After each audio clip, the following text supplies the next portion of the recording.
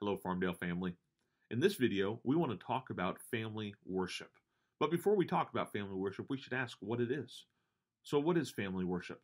Family worship is a time where those in one household gather together for the worship of God. This practice is derived from Scripture, specifically in passages like Deuteronomy chapter 6 and Proverbs 22, as well as Ephesians chapter 6. Not only is it prescribed in those passages, but there are also patterns of this where heads of households are leading their entire family in the worship of God. And so in this video, we want to talk about some principles and practices of family worship. And it is important, especially in this time, that we engage in this practice. Why? Well, right now, because of COVID-19, we are unable to gather together for the public worship of God. The public worship of God being a primary means of grace that God has given us to strengthen His people. So during this time, we realize that nothing can substitute for the public worship of God, but we do also understand that there are certain things that will help strengthen us and nourish us spiritually, so that when we do come back together for the public worship of God, we will be ready because we have been strengthening ourselves in private worship. So, what are some principles and practices of family worship that we can adopt? First principle of family worship is that we ought to be convicted that this is a practice that we should be engaging in as a family. And while I don't have time to explain all of the reasons why we ought to be convicted, I think what you ought to do is look at Deuteronomy chapter 6 and Ephesians chapter 6 and see the commands of heads of households, specifically fathers, to be leading their family in the worship of God. But this needs to be a conviction that you derive from Scripture. Once that's the case, you need to just do it. This is something that Scripture commands us to do. We are to diligently lead our families in the worship of God. And so we should start immediately. We should obey the Word of God. It doesn't mean that this will always be easy. It doesn't mean it will be perfect, but we need to get the ball rolling. And the third principle is that we need to keep doing it. You will miss it. There will be times when you are unable to do it, or there will be times when you forget, or there will be times when the stress and busyness of life makes it more difficult than others. And so you may miss a day, 2 days, 3 days, even a week. Don't stop. Keep doing it. And so those are three basic principles. And what I want to do now is move to some practices for family worship by asking just a few simple questions. First, what should be included in family worship? Well, you should read the Word of God. Open up the Word of God, the living Word of God, and simply read it. It is powerful on its own. Second, explain the Word of God. Take some time saying, this is what the Word of the Lord says, and this is what it means. It does not have to be a full-on sermon. It can be a brief explanation of what the Word of God says and how your family should respond appropriately to what God has given us in His authoritative Word. Third, sing the Word. Grab a good hymnal, grab a good songbook, and sing the words that are derived from Scripture together. Engage in family singing. Fourth, pray the Word. Begin family worship with a time of prayer, asking the Lord to bless and cause us to believe through faith the truths that are contained in His Word. Then close in prayer based upon what you have learned through the reading of God's Word, the explaining of God's Word, and the singing of God's Word. So those are some of the elements that should be included in family worship. And another question is, who should do what when you gather for family worship? Let me say this clearly and emphatically. The emphasis throughout Scripture is that husbands and fathers lead their family in family worship. The very reason why the world is a mess, the very reason why we have the coronavirus right now is because sin has entered the world. And do you know when sin entered the world? Sin entered the world when the man that God appointed to be the husband of the first woman, when God gave Adam the instructions for his family that they should not eat of the tree of the knowledge of good and evil. Yet, We see in Genesis chapter 3 that Adam is absolutely silent. We would have no idea that Adam was there in the text, except for the fact that the text says he was there. And why don't we know that he's there? Well, we see Eve talking, we see Satan talking in the form of a serpent, but we do not see Adam speaking. Because Adam was silent and did not protect his family, specifically his bride, with his word, the whole world fell into sin. And so, because man didn't lead, man didn't take the initiative, and man didn't speak, the world was cursed because it fell into sin through the sin of Adam as he failed to protect his wife, Eve. This is not the only place we see this. Again, in Deuteronomy and Ephesians, we see that husbands are specifically to be leading their family in the instruction of the Lord. But even though it's given to the father to lead, the whole family can participate. For example, they can participate through singing together.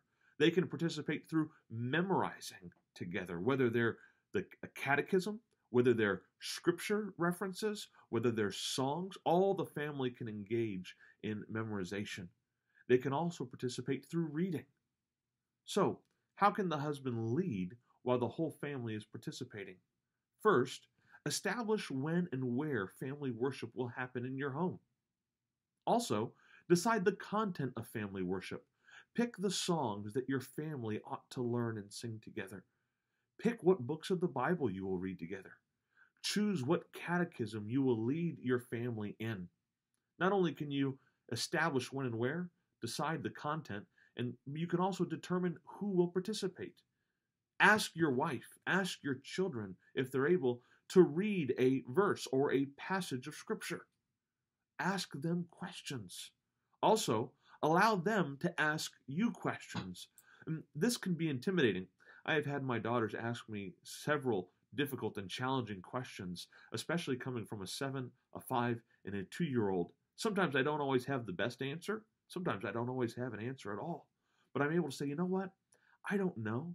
Let me turn to the Word of God and take some time to see how I can figure out how to best answer your question. So if you're asked a question that you don't know, don't be afraid. Be courageous enough to admit, I don't have the answer right now. But also be courageous enough to say, I'm going to grab a book. I'm going to grab the Bible. I'm going to grab a commentary, or I'm going to grab my pastors, my elders, and ask them this question so that I can lead my family rightly. Also, be the one to give the explanation and interpretation of what God's Word says. And finally, you can open and close your time of family worship in prayer. Another question we can ask is, when should we do family worship? That's a great question. There's one primary governing principle that should guide this, and that is make it a routine. When can you make it a routine for your family to worship? Choose a similar time. Choose a similar place. For example, for the Sparks family, it works out very well that we engage in family worship right towards the end of dinner. I typically finish dinner first, and while my daughters and my wife are still finishing, I grab our materials, I grab our hymn book, our Bible, the resources that we use for catechism, and I begin leading our family worship right then and there. But the key thing is, find a good time and place that works well for your family. It may be early in the morning. It may be at breakfast. It may be at dinner, or it may be later in the evening. And you may have to adjust it during certain phases of life. So allow this principle to govern you. Make it a routine. When and where can you make it a routine? Once you discern that, just start practicing it. Another question we can ask is, how should we do it? Well, first, keep it simple. Keep it around 10 minutes, especially if you're beginning and especially if you have small children. Don't feel like, in fact, we are not encouraging you to try to replicate what takes place on Sunday morning. We're not encouraging husbands to preach long 45, 30-minute sermons. What we're doing is saying, establish a pattern of rhythm and worship in your family's life. You do not teach them everything that they need to know. But what you need to do is gather them together for the worship of God and allow God to work. And over weeks, months, years, God will begin to teach your family and instruct your family through the leadership of you as husbands and fathers in your home. With saying that, a note that I want to take a minute to address something. The guide that we're putting out, the one that Will is putting together, is more designed for our Sunday time of consecration during the quarantine. We're not suggesting that you have something that long for every time you gather together for family worship. In fact, what we hope that this will do is help you recognize that there are times when you need to consecrate to the Lord on the Lord's Day. And there are also times that you need to have for family worship throughout. And we want these to be mutually reinforcing. We want you to be able to lead your family through the worship guide and allow that to make it easier for you to lead during family worship throughout the week. We also want the times of family worship that you engage in throughout the week to help you as you come back together on the Lord's Day for that more extended time of consecration to the Lord on His day. And when we're able, by the grace of God, to gather back together, those times of family worship will reinforce what the church is doing in public worship, and the times of public worship will help reinforce what you're doing in family worship throughout the week. You also want to do family worship systematically. Read through books of the Bible. Don't be picky-choosy. This verse one day, this verse the next day, one book one day, another book of the Bible the next day. Grab a book of the Bible and start working through it. Work through it at a speed that's comfortable for your family. Maybe that's short passages and paragraphs. Maybe that's chapters. Figure out what works well for you. You can also do it systematically, not by simply reading through books of the Bible, but by also working through catechisms. Work through a catechism that will help you walk through key doctrines of the faith, and grab a catechism that has the scripture verses that go with it so you can read those verses that go with that catechism. But the key point is to do it systematically, whether it's through reading through books of the Bible or using a catechism through times of family worship. You also want to memorize. Allow times of family worship to be a time of memory. Memorize songs. Maybe you sing the same exact song for 1 to 2 weeks so that it gets stuck into your head and etched into your soul. Memorize scripture. Our family reads a verse of scripture, sometimes the same verses of scripture, over and over and over again. Like Genesis 1:1, in the beginning God created the heavens and the earth. We want our family to make sure we have that verse memorized, so we will read that verse over and over and over again and then move on to another verse. Maybe it's good for this time for your family to memorize the 23rd Psalm. Even though I walk through the valley of the shadow of death, I will fear no evil, for you are with me. What a great truth to hold to and memorize and share, especially during this time when many are walking through the valley of the shadow of death in complete fear. You can also memorize catechisms. Say them over and over again so that we memorize key truths that will guide and orient our lives through difficult and trying times. Another question we may have is, what should we use during this time of family worship? Well, you want to be able to use a Bible. You want to be able to have the Word of God there, present, ready, and open, because family worship centers upon the Word of God. So make sure you all have your Bibles with you, at least those who can read. Also, use a hymnal. Go ahead and buy a hymnal for your family. Use a Bible commentary. You may not be able to bring that into family worship because you don't want it to become a time of lecturing. The focus is on the worship of God.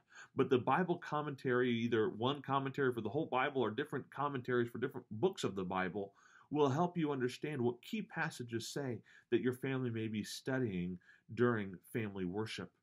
You also want to be able to use a confession of faith or a catechism that will help you through this time.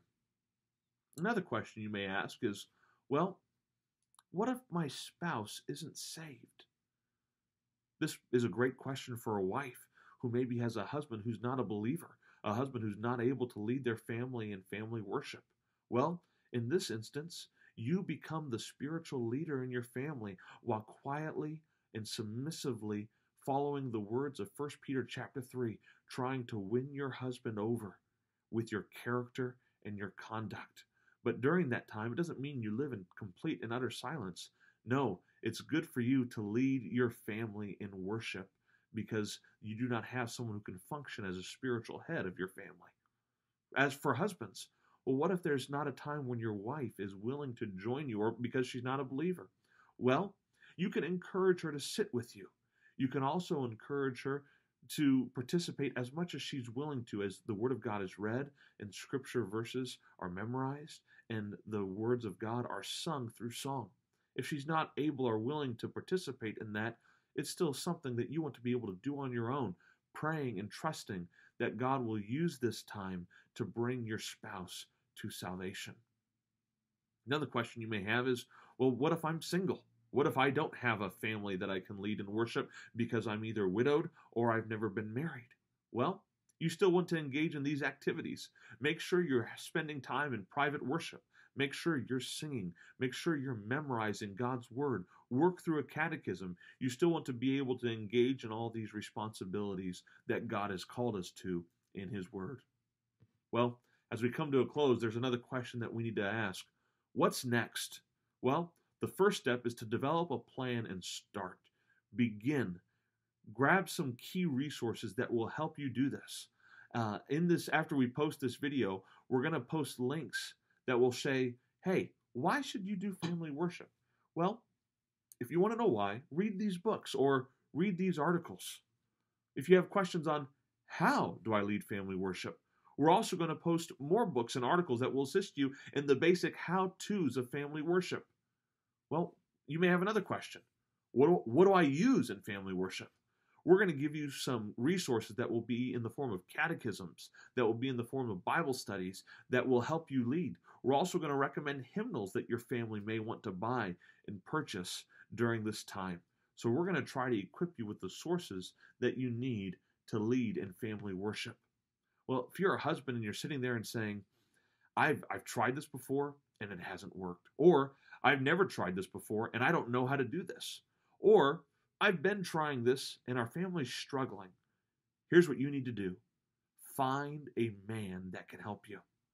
Contact your elders. Find a man of God who has been leading his family in worship and say, what have you done that's been helpful? What have you done that's been harmful? Believe me, there's been times in our life when I've been inconsistent and I've had to repent and confess my sin to the Lord for not leading my family in worship. I've made a lot of mistakes in trying to lead my family in worship. I would love nothing more than for you to reach out to me and say, hey, Drew, where have you failed so that as I start this, I can try to get my family on the right track? Or what principles and practices have you found helpful? I would love nothing more, and I know our other elders would love nothing more than to share with you how you can lead your family in family worship. As a husband, you may be getting to the end of this and saying, what if I failed? You know what? I'm realizing in this time that my family needs greater spiritual leadership than I've been able to offer them. If you're asking that question at the end of this video, I just want to say, praise the Lord. Praise the Lord that God is convicting you to do what God has called you to do in His Word. And let me encourage you to say that the fact that you feel like you have sinned against God and family is a good thing. I would encourage you then to confess your sin to God. I would also encourage you to confess your sin to your wife and children. Model to them how to confess sin and seek forgiveness. And then repent of your sin and obey what the Word of God says and say, you know what? As your father, as your husband, I'm going to do my best to lead this well. And I'm going to fail, and I'm just going to ask that you endure this with me. Your family needs nothing more than to see you model the Christian life of faith, repentance, confession, and obedience. What a great time to start than right now, where we realize we need to be leading our family spiritually, especially during these difficult times. And then I want to encourage you to obey the word of the Lord, trusting that He will give you the necessary grace and nourishment that you need to obey what He has called us to do in His word. May the Lord bless your family worship as you continue to practice it and start to practice it.